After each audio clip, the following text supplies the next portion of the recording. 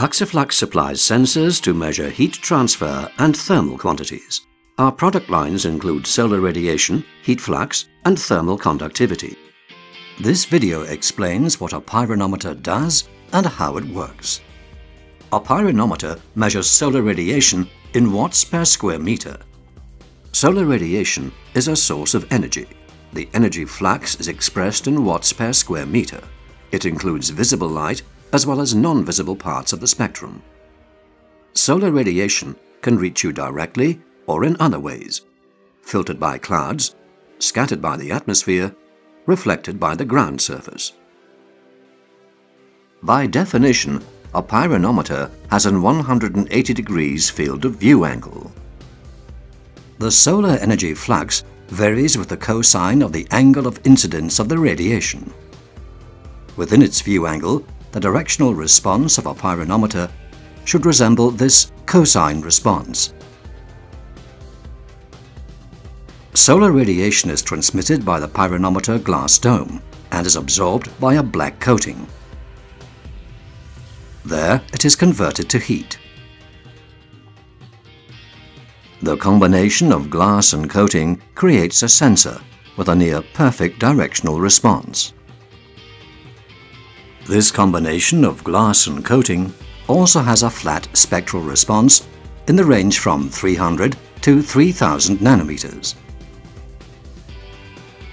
Spectrally flat pyranometers are often preferred because they can be used in horizontal, tilted, and inverted orientations, using the same instrument with the same calibration. Inside pyranometers, you will find a very sensitive temperature difference sensor, a thermopile. A thermopile generates an output signal proportional to the solar irradiance from the black coating to the metal instrument body. Thermopiles do not require any power supply. Calculating the solar irradiance is easy.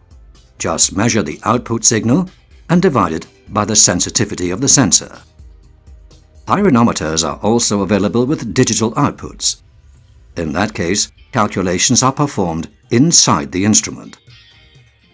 To facilitate the choice of instruments, the ISO 9060 standard defines 3 different pyranometer accuracy classes: A, B, and C. The ISO 9060 standard defines specifications and gives specification limits per instrument class.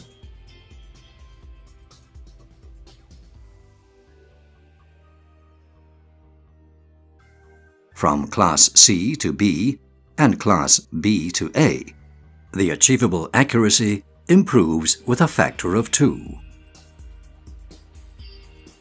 Class A pyranometers are subjected to elaborate factory testing of directional response and temperature response.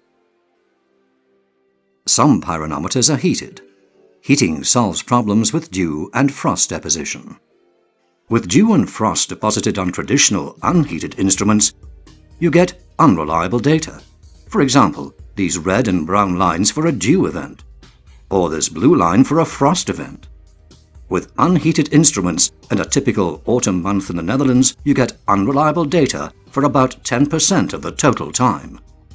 With heated instruments, this 10% is reduced to just 1%.